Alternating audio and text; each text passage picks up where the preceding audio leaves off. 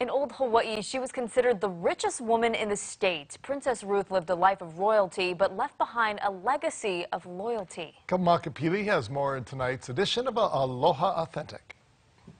In Hawaii, names are important. Why? Because they tell a story. Are you familiar with the meaning of the street you live on?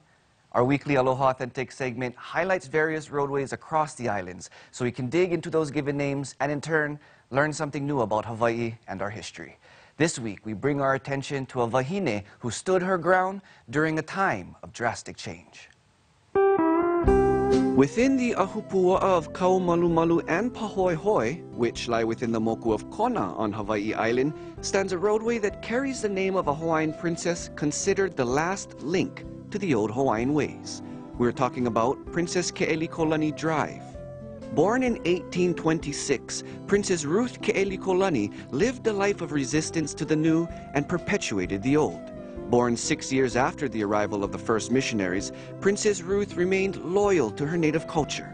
She refused to speak English despite being fluent, forcing foreigners to speak to her in Hawaiian language or via a translator. She chose to live in a grass hut instead of her Western palace and continued to honor her Hawaiian deities.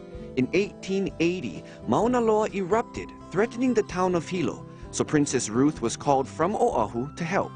When she arrived on island, she walked to the edge of the lava flow to give praise to her fire deity, Pele. Her offerings included prayers, red handkerchiefs, and the liquor brandy. She slept nearby only to wake up the next morning to the lava stopped in its tracks. Princess Ruth Keʻelikōlani died at the age of 57 from heart disease. She was considered the largest landowner and the richest woman in all Hawaii. Did you know? Now you do.